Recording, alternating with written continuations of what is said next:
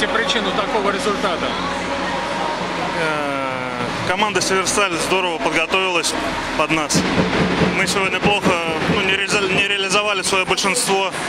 Я думаю, это решило исход матча. А имело значение, может быть, то, что слишком много эмоций было выплеснуто в предыдущей встрече, когда 5-0 обыграли «Локомотив»? Может быть, не успели аккумулироваться с ним? Нет, дело не в этом. Просто говорю еще раз, «Северсталь» хорошо подготовилась против нас. Один момент ведь фактически, наверное, все решил в первом периоде. Да, бросок по воротам, добивание, все просто. У нас сегодня не получилось забить. Тяжелая, хорошая игра получилась. Значит, соперник много атаковал, выстояли в обороне, хорошо сыграли в средней зоне. Вовремя забили свои нужные очень голы, гол вернее. Очень хотели выиграть, старались, бились, проявили характер. Ну, все, что полагается говорить в таких случаях, когда выигрываешь. Добрые слова команде за то, что, значит, правильно поработали. Ну и получили достойный результат за свои труды. Слабо начали игру. Проиграли полностью первый период, потом второй, третий что-то старались, что-то создавали, много сумбура.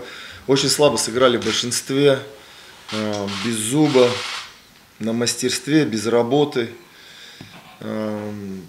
Ну, результат по игре, да, что-то какое-то старание было, второй, третий период, но Северсталь здорово сыграла в обороне, цепко, вязко. Не смогли мы, скажем так, достучаться все-таки до ребят, пойти, полезть больше, да. Но, опять же, тут все тонко. Не настроился чуть-чуть, да, какая-то легковесность, какой-то. Тут никого не обыграешь. Когда команда звенит, когда команда есть настрой с первой минуты выполнения задания игрового, можно обыграть любого. Также и можно любому проиграть, как это было сегодня. Северсталь полностью заслужил победу. Все-таки недонастрой команды был какой-то, да, после победы в «Локомотиве»? Нет, я не думаю, что это недонастрой. Это немножко, скажем так, опять же, я повторюсь, это пока уровень нашей команды, да.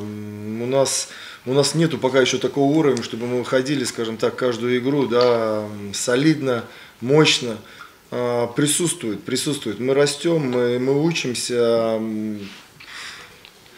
делать все вместе, скажем так. Это не донастрой, это больше, скажем так, опять же, уровень нашей команды на данный момент. Да. Мы можем, опять же, я повторюсь, ребятам сказал, у нас будут игры, где мы еще будем забивать по 5 голов, без вопросов.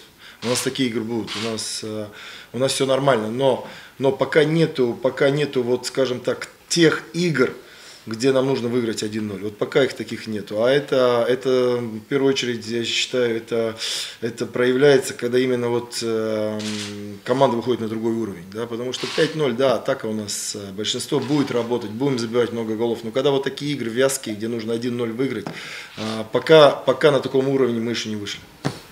Можно сказать, что, в принципе, достаточно хорошую серию игр «Торпедо» выдала, набирал очки, и что, то, что ожидалось, но должно было произойти какой-то такой поражение. Да нет, я не думаю. Почему? Мы не ожидали провала, ничего. Мы работаем, продолжаем учиться, продолжаем становиться лучше, мы работаем. Но, опять же, повторюсь, пока у нас нету такого, знаете, стержня, чтобы вот такую игру, как сегодня, вытащить, да.